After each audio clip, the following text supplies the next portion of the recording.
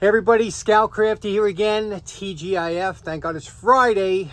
Yep, you made it through another week, and we have a great show planned for you today. Lots going on. First thing I want to talk about real quick is our last episode. We paid a visit back to the New York State Pavilion, and a few people asked me, what is that emblem on your door? I explained this a couple times, but there's some new subscribers and whatnot. That emblem on the door on my vehicle is from the 1970 G.I. Joe Adventure Team. In 1964, G.I. Joe came out, and he was a military-themed toy. And they had a bunch of military figures with military vehicles for boys to play with. But soon after, the Vietnam War started, and wartime toys fell out of favor. So they revamped their whole G.I. Joe line into an Adventure Team line. And they had all different vehicles that were set up for adventure.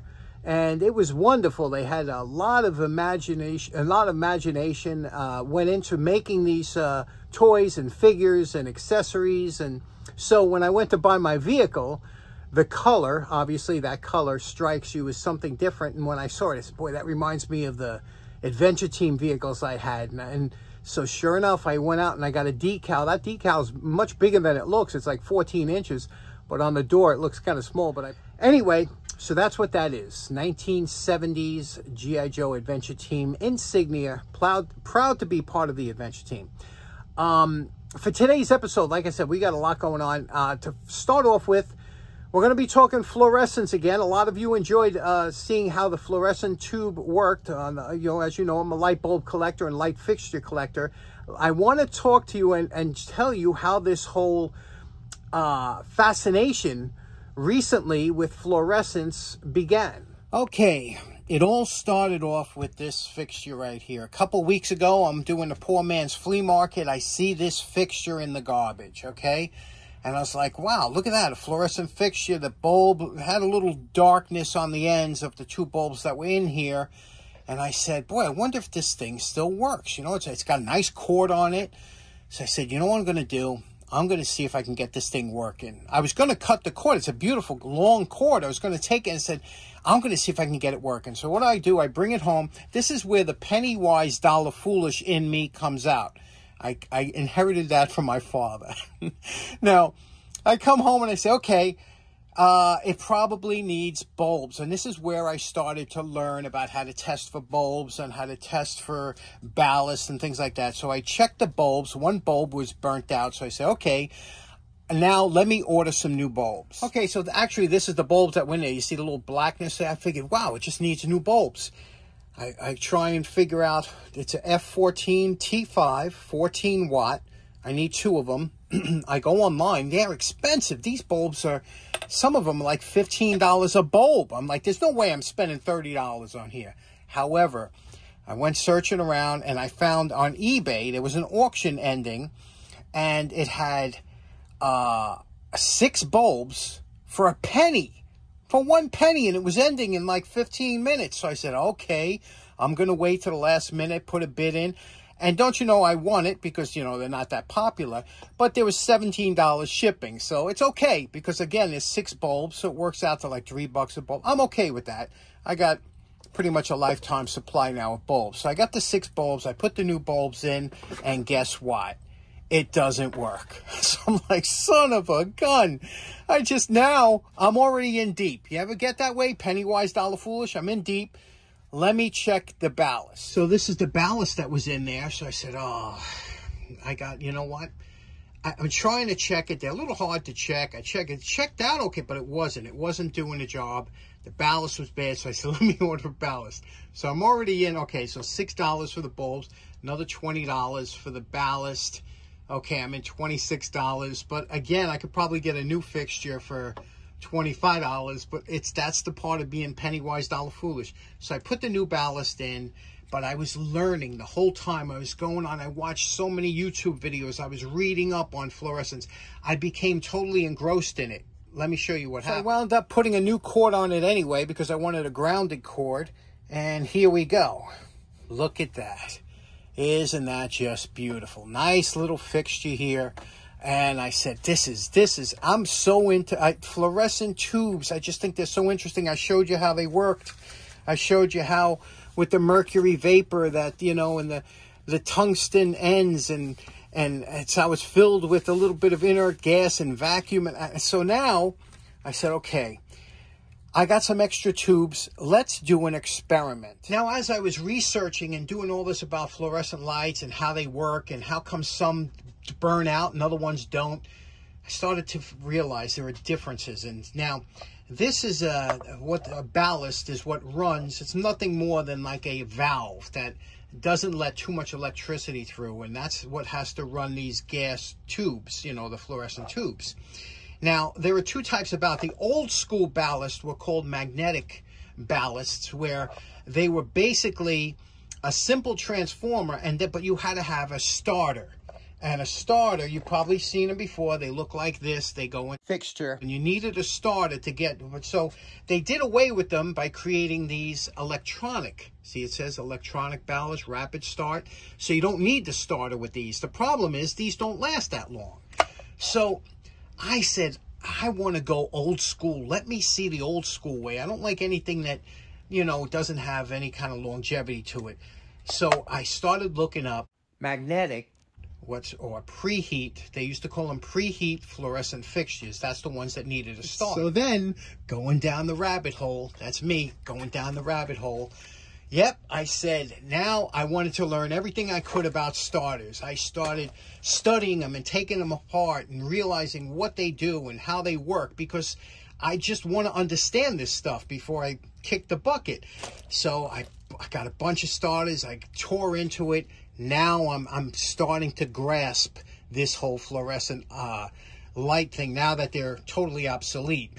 It was like my buddy Bobby Kanicki, rest in peace. He said it took him 20 years to learn how to rebuild a carburetor, and then he went to fuel injection.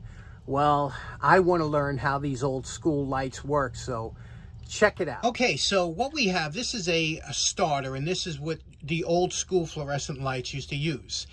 And inside of these starters, if you were to take this apart, which I did, what you have inside are two components. One is a glass tube with, I'll show you what's inside there, and a capacitor. This is a capacitor. It's basically there for radio, to stop the radio frequency interference. Now, if you look over here, this is a blow-up of what I just showed you. And if you notice on the left, you have this glass tube. Now, inside of this glass tube is a bimetallic strip right here, the curved one. And how that works, when you put heat, anytime you heat up a bimetallic strip, it wants to bend. In this case, they have it already bent, and when they hit the heat, it's going to want to straighten out. So by heating this up, this will move over and make contact with this, and that's what creates the spike that starts the fluorescent tube. Very interesting. It's filled with either argon or neon gas. If it's argon, it'll be a blue kind of ionization in there. If it's neon, it'll be like a reddish orange. So there we go. That's the starter. Let me show you how cool it is when we hook it up to a demonstration. Okay, here's our demonstrator. Basically what we have is a magnetic ballast here, not an electronic start. So we have to use the starter here. Remember, this is outside of the case so you can see it operate. It's hooked up to the end of the tube, and it goes here, and this is hooked up to power line. I'm going to plug it in, and when I do, I want you to see what exactly happens. And you remember the old school fluorescent lights, when you turned them on, they used to blink a little bit before they would come on, and that's because the starter is doing its magic. And what's so interesting is, old-time, like, fluorescent light collectors like myself, the old fixtures, we get crazy when we see blinking. We love it. Loving that blink. So let's see what we have when we plug this in. Okay, here we go. We're going to plug it in now. Okay, did you see that happen? Did you see that? I'll do it again. Keep an eye on the starter, on that little capsule that's filled with argon gas, and watch what happens. It starts, and then it sends that little jolt. And then what happens is it lights up the tube, and then the starter goes into standby mode. Isn't that cool? I'll do it again. That's something you never see. Let me zoom in on it so you can get a real good look at what's going on there. You see that? I'm going to shut it off and turn it on again. This is just absolutely fantastic. Look at that. And that's the bimetallic strip heating up and starting that bulb. Isn't that terrific? How come we don't get to see this kind of stuff outside of a lamp? And now you see why it's so fascinating to see these things operate, because it's totally different than just throwing on a switch. Now, this is a secondary starter, but this one was on its way out, and that's why it was changed out. Now, if you notice, sometimes the capacitors go and not the actual starter. They start to short out. Let me show you what happens when the starter starts. They're going to plug this in here. You can see it starts the lamp, but then all of a sudden it doesn't have enough to keep it going. It's drawing too much, and you see what's going on there? So that's how you can tell when you have like a bad starter. You see it's going back and forth. Let me replace that now with the other starter. Here we go. We're back to the other starter now. Plugging it in, and you can see we don't have that same issue where it's doing that. But if you get that blinky, sometimes that's what it's caused from, a bad starter. So that's interesting if you had a test. That's why starters are inexpensive. You're supposed to change them whenever you change the bulb. Now, as a bulb collector, I find this fascinating because when we went from incandescent to where we are now, LED, in between it was these compact fluorescents. And the early compact fluorescents, which are these, the first ones that came out, they had a magnetic ballast in them. Okay, they didn't have an electronic, so they had a little starter in there that would actually get the bulb to light up. This one here is a, you can remember, and these were expensive back then. These were big money, like 16 bucks back in the day. And you could see it says save $60 per lamp over time. And these did last a long time because these were made with magnetic ballast, and they were also really well made. The problem is they were compact fluorescent. This one here is the Panasonic. You could see here, but let me show you what happens when I light this up. You could see to the one side. Let me show you. It's pretty interesting. There's the starter. You see that? Now, you can actually remove this. This was kind of a guard. I'll take that off here so you could see. But I want you to look at this little area here, that little area there, because when I turn this on, that's going to blink just like the starter outside. Let me show you. See it? There you go. Start it up. Let me do it again. Okay, I'm going to shut the light off so you can get a good view of it. Okay, now check out that little starter area right here and watch it blink before the other goes off. Isn't that cool? I don't know. Check it out one more time. Now, if you notice, that was an orange blink. That is a neon starter. That's not an argon. One more time. I'll get a real close-up on there so you can see it. Let's see if we can focus. There we go. Come on. There we go.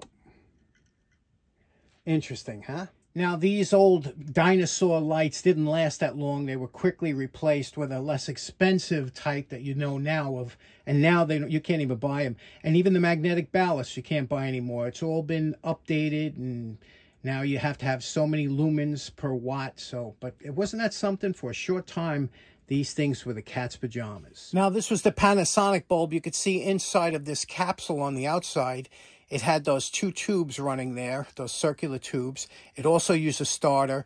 This one had a much warmer, pleasing light. Let me turn that on. See, it takes a second, but that's a much, believe it or not, a much warmer. Yeah, it's a much warmer light. It's very nice. Now, you're probably wondering where you've seen these glow tubes before, and you have seen them before. A lot of times you've seen them in this form here. This is a little neon light, and you see these a lot in coffee makers and on those outlet strips and things like that. They glow and they last a very long time and use very little electricity. You also see them in something like these testers here, you see. Now, to use this, if you want to use one, they very cheap to buy there. You could buy like 100 of them for $10. You just need a resistor. You have to put them in series, put a resistor on one of the legs. And here I got two different resistors. I want to try out the brightness. One resistor is 82, and you buy the resistors. They only cost about $5 for a lifetime supply. This one here is 82,000 ohms. This one here is 100,000 ohms. Okay, and to test them, because you always want to test them before you use them, all you do is you take your voltometer and you put it on, since we're testing high up there, you put on 200,000 ohms, okay? And it's plus or minus 1%. So, you know, the tolerances are pretty good. Just hook it up to here, one to one leg, one to the other, and see what it reads. And here we have 82.8, well within the specifications of this one. That's the 82,000 ohm resistor. This one here's the 100,000 ohm. We'll check this one out. Hook it up, and you can see this one's 99.5. So we're going to solder one of these on each one of these neon bulbs and see what it looks like. Okay, I put a little heat shrink over the solder joints, but you can see the one resistor goes to one leg, one goes to the other leg. That's just regular straight AC power. Let's plug it in here. Okay, there you go. You could see, if you look over here, this one has the 82,000 ohm resistor. It's a little bit brighter than the 100,000 ohm, but this will last much longer. Although both of them will last an extremely long time, and they use almost no voltage. Let me show you what they look like in the dark. Okay, here you go. These are both lit up now, and you can see it's a pleasing light. Again, it don't use hardly any electricity, and you see it's negligible, the difference between the 100,000 ohm and the 82,000 ohm resistors. You have to have a resistor in there. If you didn't have it, it would pop the bulb. So that's all you need, though. Very cheap, a resistor, a bulb is probably 15 cents there. But you can use them for indicator lights. You can use them, I want to put them inside my insulators, and this way I could run them at hardly no power, and they're very pleasing, but interesting, right? Neon. Who doesn't love, what kind of maniac doesn't love a good neon light? By the way, you can also buy them in green. This is a green neon. It also comes with the resistor already attached. Okay, you know, I just can't stand not knowing how something works, especially when I should know. It's kind of simple technology, but it's very interesting to me. And we only have one more Fluorescent episode left. It's with an eBay purchase I got on a super cool, probably one of the best buys ever on eBay. And hopefully we'll get to that sometime soon. So with that, hope you enjoyed today's episode. We will see you again on Monday. Have a great weekend. Take care now. Bye-bye.